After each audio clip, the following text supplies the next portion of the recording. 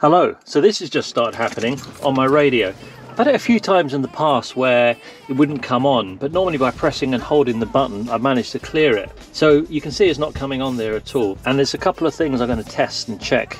I've heard it's quite a common thing, especially as these cars are what, 23 years old? But there's a thump, but if you listen there's a little pulse that I can hear.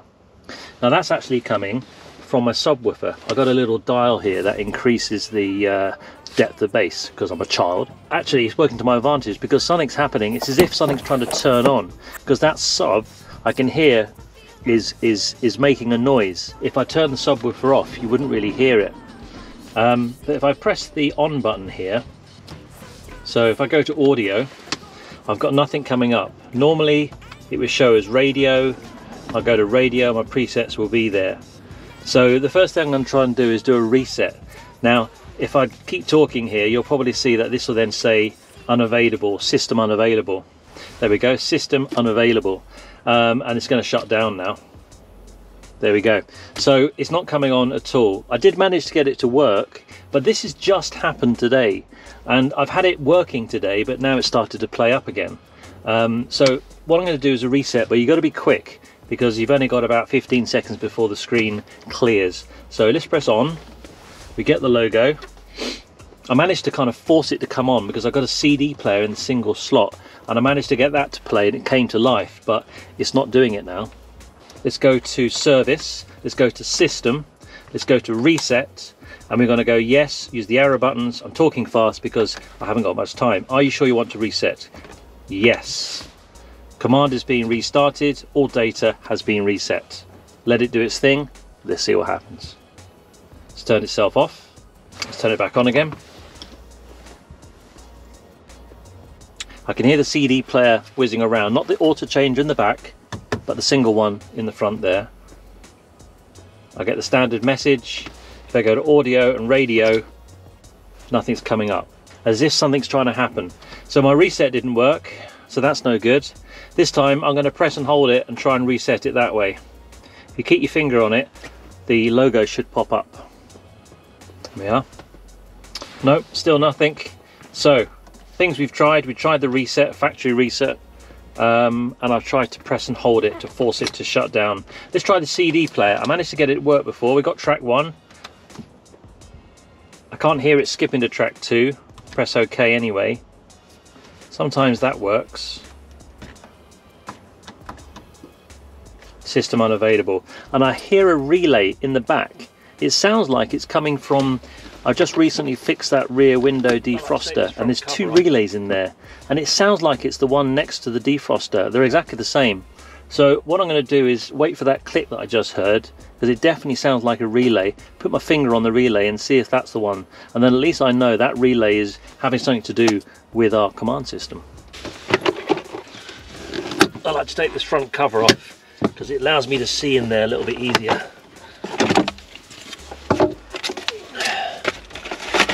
Remove my spare fuses. Right, now in here, this one here, that's the relay that I'm talking about, and this one on the left is for the rear heater. So I'm going to play around with the command unit, put my finger on this and see if I can hear it or feel it.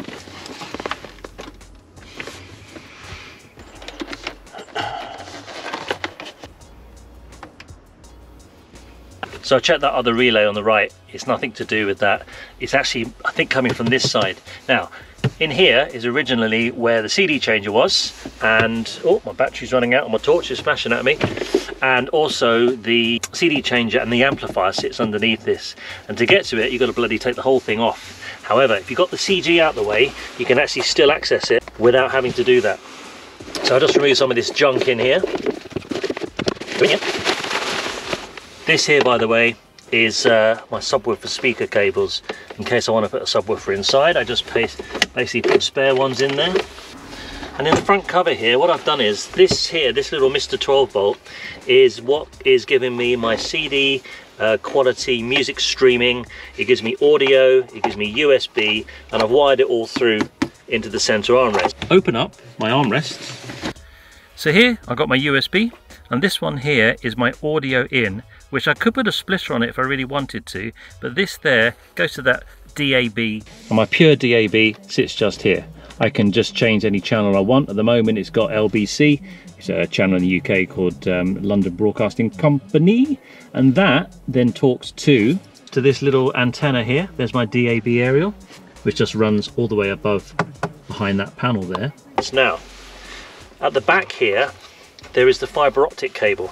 And this fibre optic cable, this orange one, is one thing I want to check, because if that's not seated correctly, then we might get issues. Another thing is that this here was originally where it went into the CD auto changer, and obviously I don't have that now.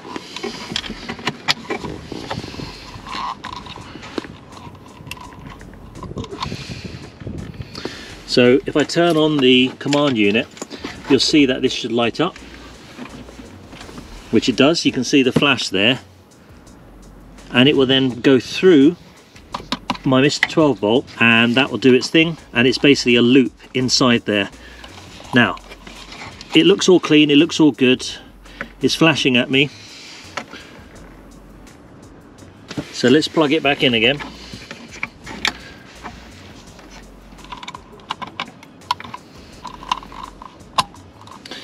And then this red wire, this is my power lead. So let's plug that in. Okay, so that's it back on. Well, I'm going to keep talking because otherwise I'm going to get a copyright strike. But as you can hear, I've got a little bit of MJ playing, a little bit of Michael Jackson. Better turn this off in case YouTube gets a bit upset. Wait there, wait there. Right, so it started to work. So that's interesting. It started to work. I literally pulled out that optics cable, popped it back in again. I know this has been an issue on certain cars. I've seen people talk about it. I've also had exactly the same thing on a Range Rover, which if that's not seated correctly, it can give issues. The bottom line is, I think it's working. So let's have a little play and let's see what we can learn from my little fault finding exercise.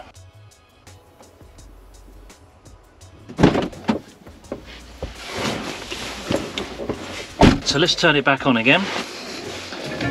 Oh, turn off the old MJ, don't want that, sorry.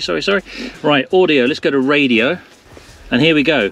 It says 87.5 because in the UK, that's what it goes to by default, so I think we're getting somewhere. If I press scan now, there we go, it's picked up radio 2. So, in all sense and purposes, this is now working. Obviously, I've got music playing. I'm going to keep talking, otherwise YouTube is going to get all upset. This Friday afternoon. It's Ian Scully here with all the music. So the next thing I'm going to check is, now that I've got sound, by just reseating that fibre optic cable, it seems to have put it back into life. Now if you've got a CD auto changer, that connection that I've put into my Mr12 volt is where your auto change is going to be. So take out your orange fibre optics and have a look and see if that's seated correctly. It could just be that it's slightly disturbed. You never know, a bit of dirt on it. But my CD DVD player wasn't working, and the sat nav, that wasn't working either. So now that this has come to life, let's try those out and see. Right, well the navigation, that seems to be on as well. It's not quite correctly in the way coordinates wise, but at least it's working. And I think as I drive around, I'm hoping, fingers crossed, that'll update itself.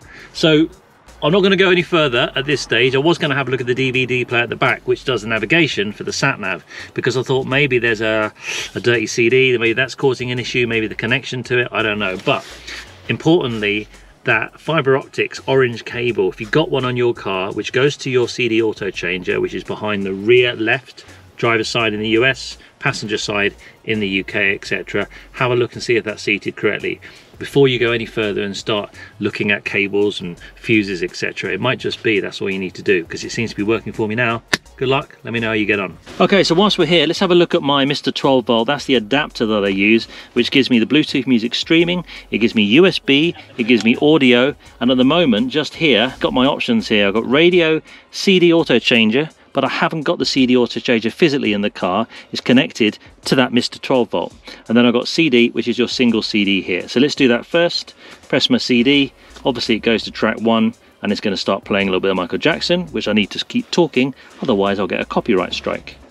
Okay, all good and good right there. Right, okay. Go back to audio, press the CD auto changer, and it's going to go to audio in. It's playing the radio. So what the audio in is connected to my DAB, and my pure DAB sits just here. I can just change any channel I want. At the moment it's got LBC. So that talks to this little antenna here. There's my DAB aerial. And then when I select audio in from my CD menu by pressing the number 6 button, I get my DAB radio. So if I now press the 6 button again, it's now going to go to my phone and it's going to play the music that I got on my phone. You can see that the name comes up here. And likewise, if I press the forward button, it's going to go to Supertramp, a logical song. It's going to go to Go Your Own Way by Fleetwood Mac. Equally, I can press the up and down arrow to go through it this way. Got a bit of Queen, want to go back, I'll go back to a little bit of Fleetwood Mac. And that's giving me CD quality music streaming straight to the car. You can just about hear Fleetwood Mac there. Please don't copyright strike me, YouTube. Now if I press number 6 one more time, it's then going to go back to my DAB radio. I also have, I've got USB, I've got MicroSD, which I can connect to the Mr12 volt. I think somebody's got a tyre pump going, they've got a flat tyre. But I've also got audio in, which I can connect with, say, a device such as my DAB radio, which is what I use it for. So if I want to connect a USB now, so what I normally do if I want to, I've got a little USB adapter here. I don't know, it's got bloody, these days you can put about 50 gig on something that is small. And I just simply plug it in there, like that. So now I've got my USB connected, and if you have a look at the screen, now when I press my audio button and I press my CD button, I'm going to have a third option. So if I press 6, it will go through. Here's my USB, and again I can flick through the tracks that way. Bit of Queen, bit of Human League, bit of Aztec Camera. And as well as that, if you haven't got Bluetooth hands-free calling on your phone, one of these little guys in here, then it comes with a microphone and you can do hands-free calling as well. Pretty good, huh? That's 1, 2, 3, 4, 5, 6 things. Not bad for the money. If I press it again, I've got my audio in. If I press it again, I've got my Bluetooth, which is from my phone. So I've now got radio, CD here, I've got DAB, I've got USB, and I've got phone Bluetooth streaming. Hey look, if Mercedes is your sort of thing, especially Mercedes SL, got loads of videos. This is kind of what I specialise in. And the Command unit, which I've been playing around with, which is now working again, you can actually completely change the screen. I had a problem where all the dot matrix on it was going a bit funny. It was all like blotchy and splurred and it looked like it was leaked. Replace the screen, take it apart. There's about 13 little screws, but you can do it. Just take your time. There's little ribbon cables. I've done a really good video. Have a look at the end. There's a playlist all about it. Hey, if you took the time to subscribe as well, much appreciated. See you on the next one.